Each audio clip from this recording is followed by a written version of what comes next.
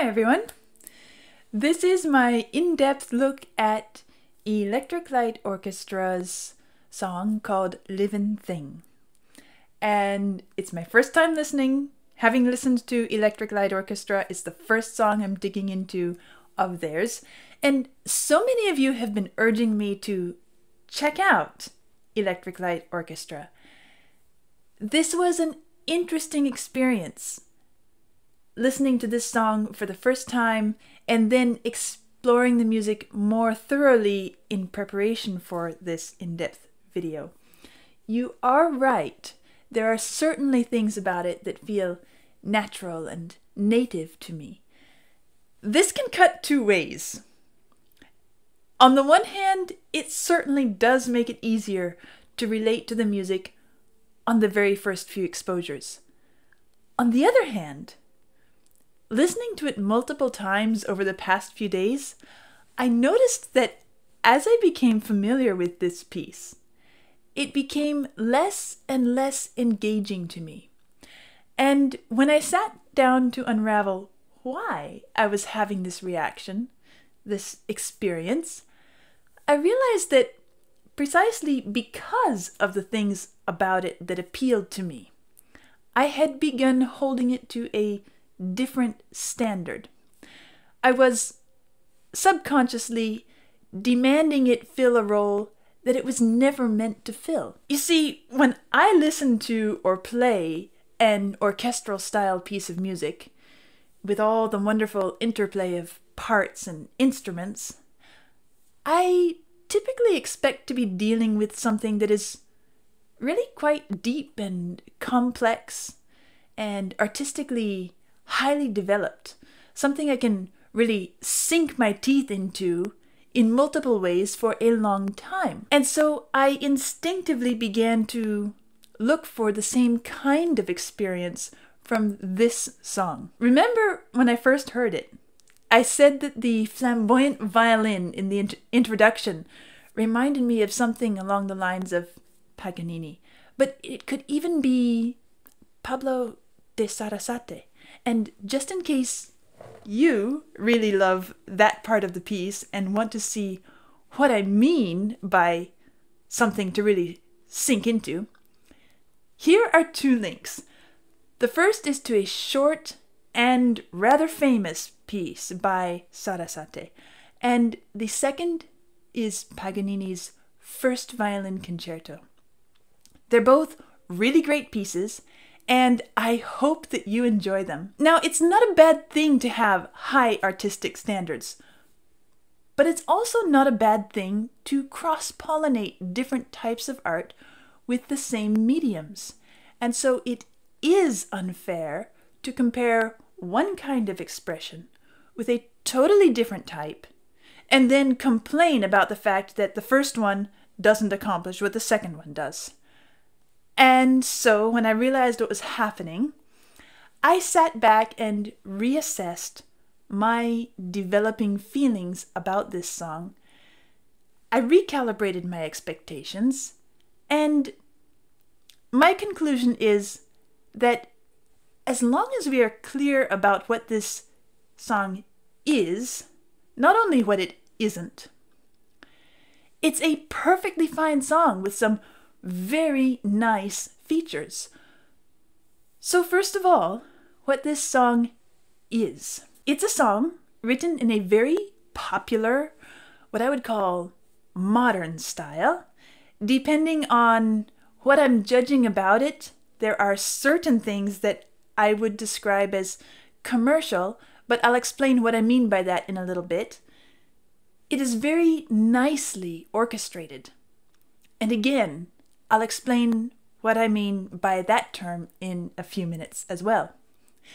And in spite of all the orchestral instrumentation and what many might want to call a classical sound, it successfully avoids the baggage of being stuffy, outdated, overly intellectual, or sonically irrelevant that often comes along with traditional classical music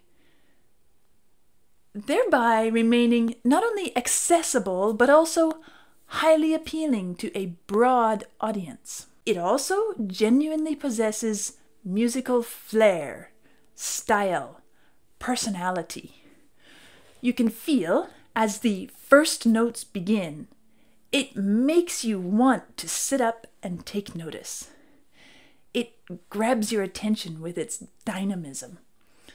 Like someone with a strong and attractive charisma walking into a room. And yet, when we sit down and really get to know this person, we find that they are quite simple and perfectly comfortable in ordinary circumstances.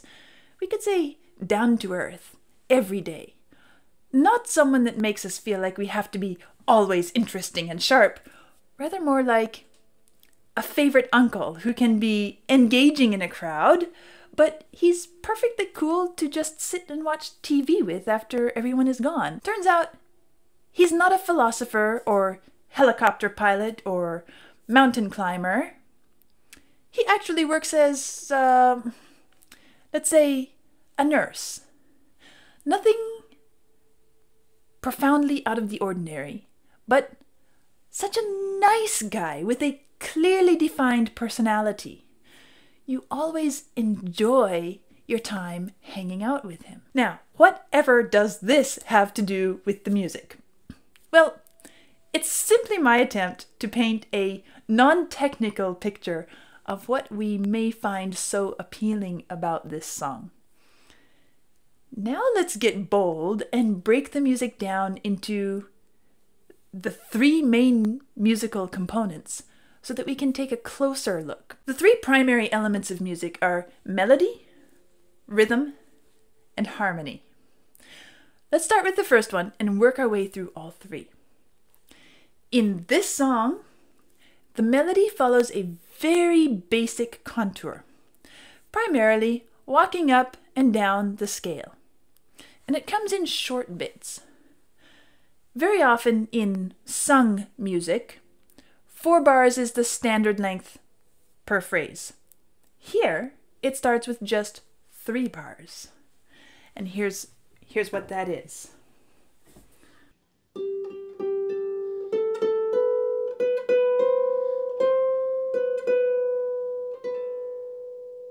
That's all there is to it. And each little phrase or melodic segment happens twice in a row.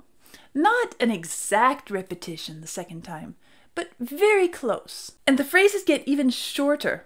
For example, this one comes not long after.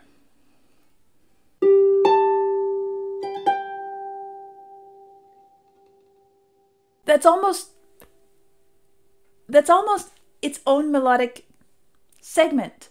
Well, it kind of is extended into something that follows. Okay, we could say that those two go together.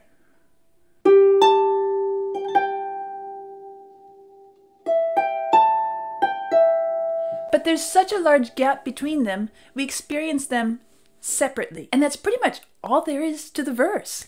It's almost like a little nursery rhyme in its brevity. Then the chorus.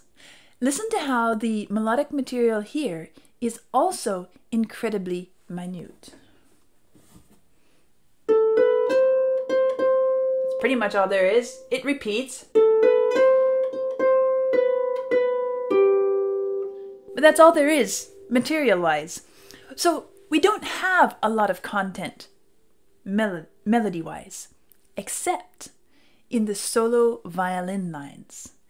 This is where the most substantive melody shows up. And it's interesting to me to notice that the actual sung part of the song, based on the things that I just played, those small little sound clips, where we might expect to find significant thought and effort put into the melody so that it carries and illuminates the lyrics, is actually treated more like a, shall I say, a viola part. Well, that's pushing towards the ever-popular viola jokes that violinists love to throw at their long-suffering colleagues, but When you place these two parts, the violin that we hear in the intro and interlude and all of that, and the voice parts side by side, we do see that there's a vast difference in the level of musical interest and sophistication. It's as if the vocal part is merely an accompaniment, a harmonic and tonal filler within the larger context of the music. Rhythmically also, we find a relatively simple design.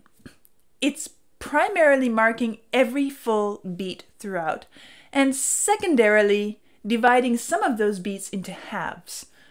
Sometimes we are pointed to both halves in sequence, while other times we are pointed to one or the other half more strongly, so that we have a bit of basic syncopation.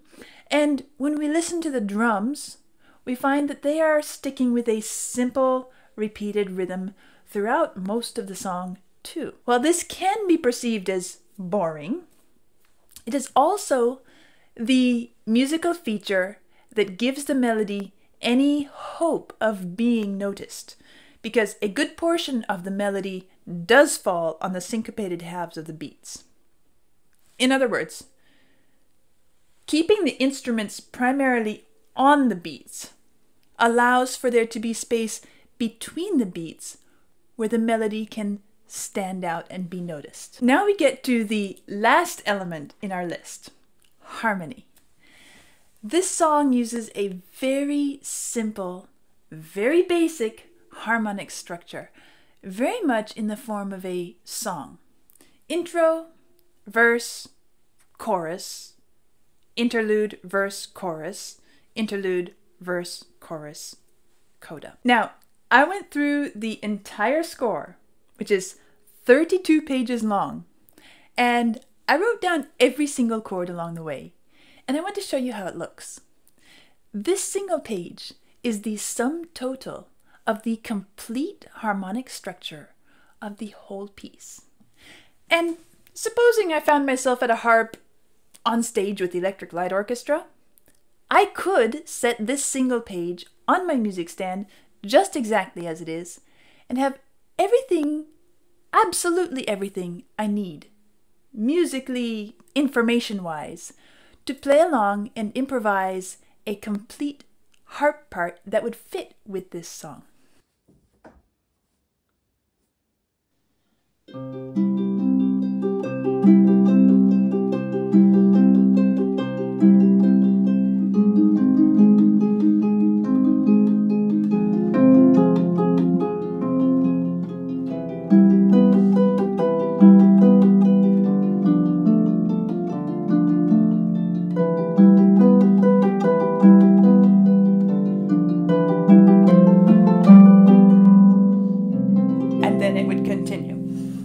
So I could become an instant, on-the-spot participant.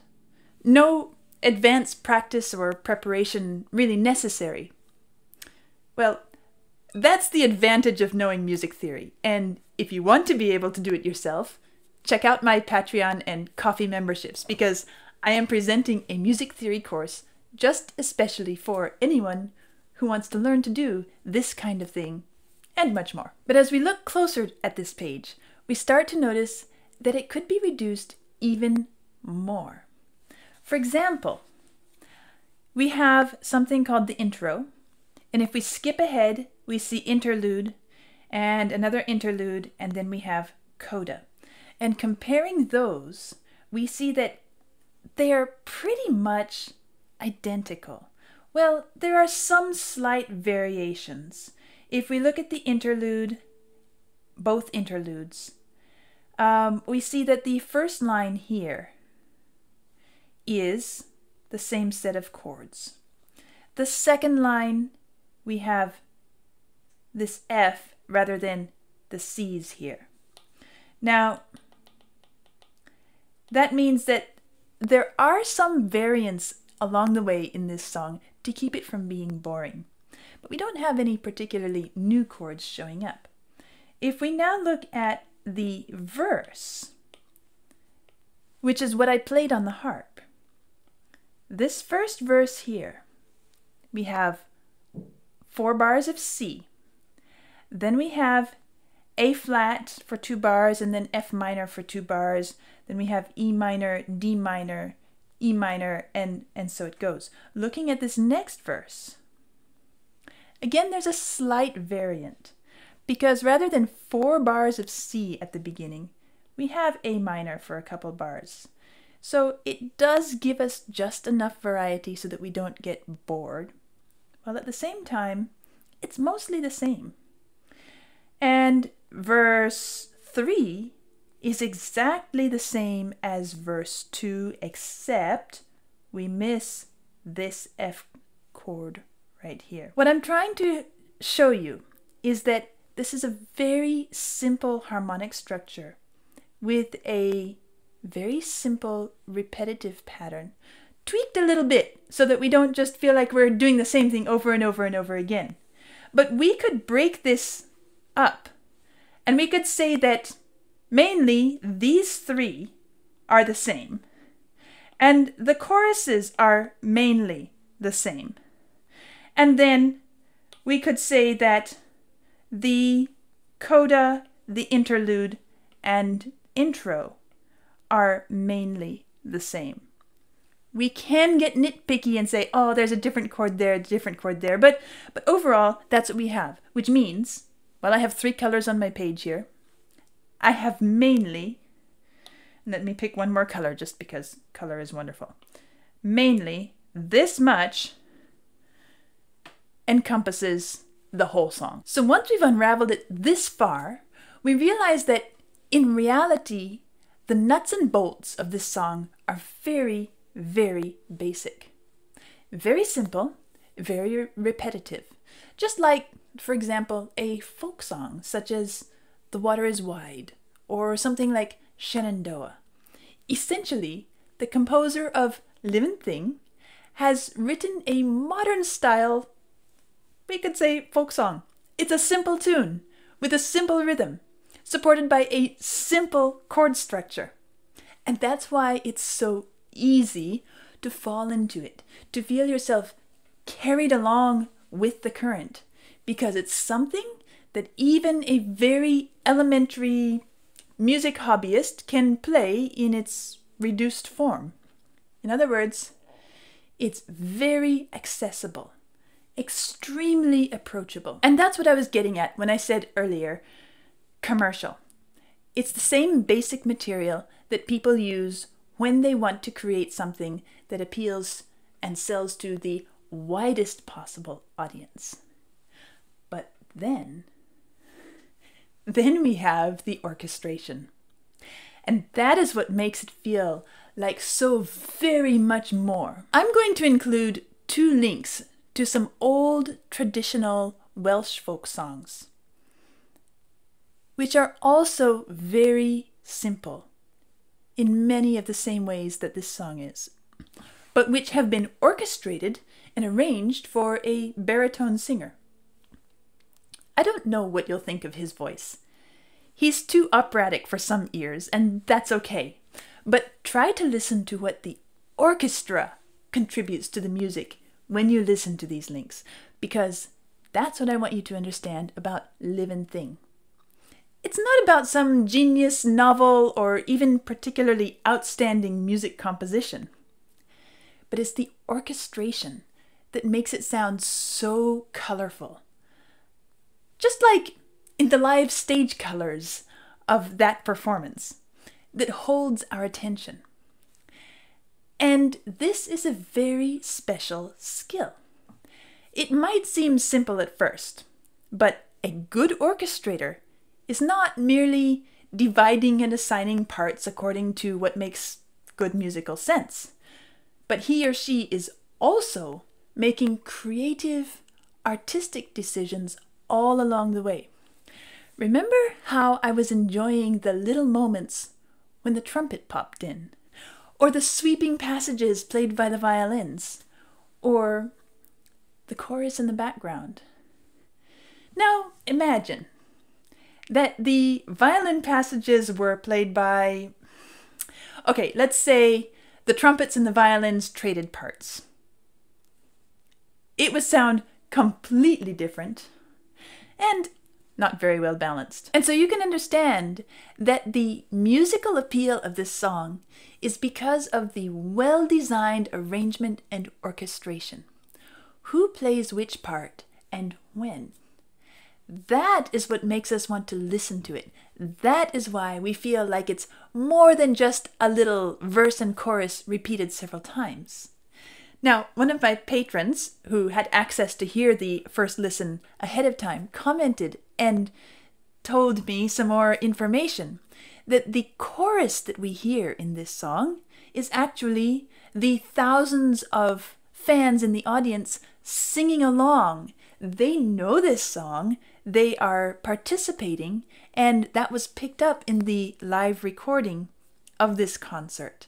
And it's another illustration of how when you create something that is very beautiful and yet accessible, it has this wonderful effect of giving everybody a richer experience. In that respect, Electric Light Orchestra does an excellent job of, we could say, elevating this simple, ordinary, even potentially boring tune to something that becomes a full experience in itself. Is it deeply profound music? I wouldn't say so, but it's not pretending to be such. If that's what you are looking for, you have to go somewhere else. But if you want nice, easy, enjoyable listening with even a potential social, collaborative element with a lush and pleasing orchestral quality, this is a good choice. So that's it. But before I go, here's a quick reminder of the poll which is running now in the community. Led Zeppelin is ahead of Rush by 8% now. So I'm not sure if there's enough time to change the balance, but who knows? Do remember, though, to write your song of choice in the comments after you vote. But, pay attention. Vlad doesn't count the comments which include more than the artist's name and the song's name, because it's too much to wade through a lot of verbiage. And if you didn't watch my first listen of Electric Light Orchestra, Livin Thing, you have here on the screen the link to go straight to it. Enjoy! I'll see you next time.